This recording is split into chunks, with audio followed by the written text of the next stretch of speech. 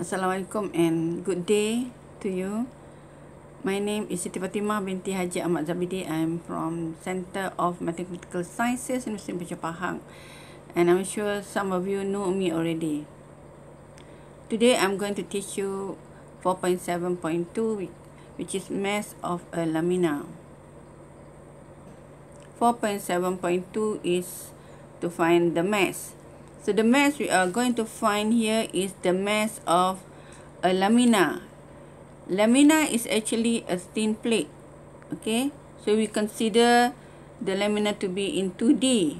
Now suppose the lamina occupies the region R in the XY plane, and then its density function, which is mass per unit area at the point XY in R, is given by delta XY, and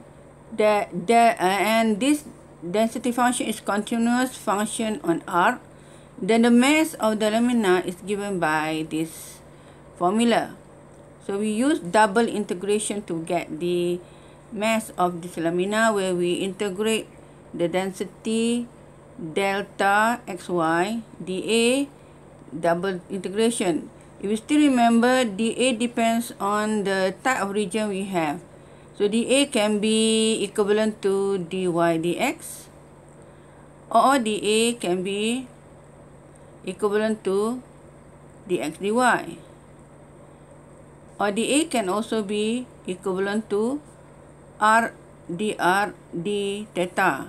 Okay, we use dy dx if the region is of type 1 region, and we use dx dy if the region is of type 2 region, and if the region is enclosed by the polar curve, we use r dr d theta. This is for region in polar curve. Okay, region in polar curve,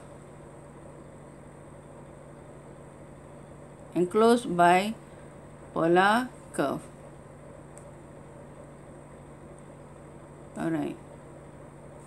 Okay, in the example 4.7.2.1, we want to find the mass of a lamina. This lamina is the triangular lamina with vertices 0, 0, 0, 1, and 2, 0. So we know 0, 0 is here, and we know that 0, 1 is here, 0, 1 is here, and we know that 2, 0 is here. Okay, so we want to find this mass of this lamina in this region. So we have to decide whether this is type 1 or type 2 region. So since this one can be type 1 or type 2, we can choose any one. So now I'm going to choose type 1 region. Remember, type 1 region, for type 1 region, dA is dy dx. Okay, dA is dy dx. So for the first integration, we want this equation, we want the upper boundary here to be this upper curve here. So we need to find this equation here. To find this equation here, we know that this is a straight line, and the straight line has the equation mx plus c, where m is the slope. So we can use slope equation. If we choose the point 0, 1 here and 2, 0 here, then we can find the slope.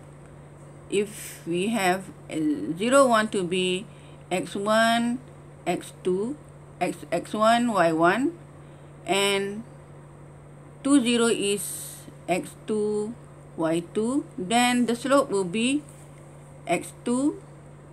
The slope will be y2 minus y1. So y2 here minus y1 divided by x2, which is 2, divide minus 0. So we get the slope. Okay. So this is the equation that will be the upper boundary, and then the lower boundary will be this curve down here. And we know this is the x-axis. X-axis is actually y equivalent to 0. So this is the lower boundary.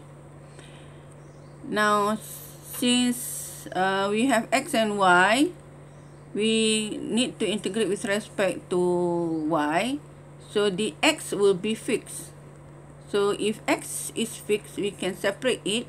We can put it just outside the first integration. And then we integrate this y here. So we add 1 to y to be y to the power of 2, and we divide by the new power, which is 2. So we have this integration. Okay, in your module, there is a typing error. Please correct this one. This one should be 2. Because the x ranges from 0 until 2. X from 0 until 2. So this one is supposed to be 2. So please correct the typing error in your module. And then we continue to integrate. Before we integrate, we have to substitute the values for y. So this half here, okay, half here is just a constant. We can just separate this one. So we substitute y in. This value is for y. So y square, we need to then expand this 1 minus half x here. Expand this value here to give you this, because you have this 1 square and 2 times y, 1 times by negative half will give you half negative x here, and we can square this to give you 1 over 2 or half 1 over 2 x squared to get this value. So then we just multiply x multiplied by 1 to give this value, x times by negative x to give you negative x squared, and x times by 1 over 4x squared will give this value. So when you integrate, you just integrate x here to give you x squared over 2. Integrate x squared to give you x cubed divided by 3, and integrate this one, x to the power of 3 to give you x to the power of 4 divided by 4, but that 4 multiplied by this 4 will give you 16. So we just substitute values for x here. So x here is 2. So x squared will give you 4 divided by 2. X cubed is 8. So give you 8 divided by 3. And x to the power of 4 is 16. So give you 16 divided by 16, which is this value is 2. This value is 1. So 2 plus 1 will give you 3. 3 minus 8 over 3 will give you that value, because 3 is just 9 divided by 3. So 9 minus 8 will give you 1. 1 times by 1 will give you 1. 2 times by 3 will give you 6. So you get that value. Okay, I hope you understand this example. Let's go to the next one. In this example, 4.7.2.2, we want to find the mass of this lamina. So this lamina is bounded by the region enclosed by this curve y equivalent to square root of x, and then the x-axis, which is y equivalent to 0, and the line here, which is x equivalent to 1. So we can choose type 1 region because we have the upper boundary here, which is the upper limit, upper curve, and lower curve, which will be this one. So we know that mass is the double integration of the density function. Density function given is xy, and we use the first region here. We use region to be region type 1, so we use dy dx. So the upper graph is y equivalent to square root of x, and the lower graph is y equivalent to 0. The range of x is from 0 until 1. So the lower limit of x is 0, upper limit is 1. Okay, let's try to solve it. Okay, let's look at the solution. Just now we need to integrate, double integration, the density function with respect to dy first and then dx. So with respect to y, x is fixed. So this is fixed. So we don't integrate x, we integrate y. So y, we add the power. So the y power becomes 2 here divided by the new power. And then we substitute values for y. So here is the y value here. So we have x. Y is actually, the upper limit is square root of x. So we substitute for y square root of x and then we square it.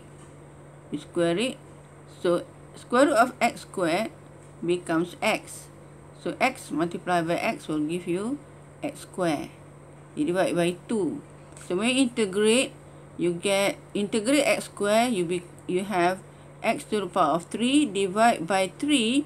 But that 3 multiplied by that 2 will give you 6. So if you substitute values in, you will get 1 over 6. Okay, very simple, right? So let's look at the exercises that you need to do. Okay,